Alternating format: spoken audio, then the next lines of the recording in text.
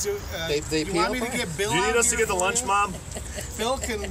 Yeah, what Bill? Into him like nothing. Oh. Yeah. Okay, thank you.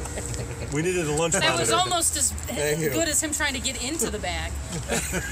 So he's over here doing a break, and he's like.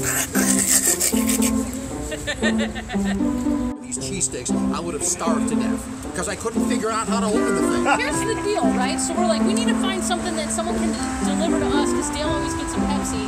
The cheese lady comes, she goes, Liz, I'm going to bring you guys some cheese. Who's eating it? Dale. Whoa, this was for all of us. It was brought for us, right? You're saying it was brought for you. Finally, Clay and I have something brought for us, and Dale's the first one tearing into it. Well, how much cheese do you need in your life? Look at all the cheese we got. How much Pepsi do you need in your life? Well, I mean, you know, whatever. I mean this.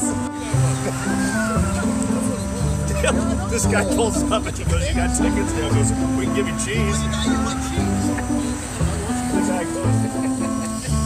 First of all, why are you handing out our cheese? I don't know. It's not even yours to give.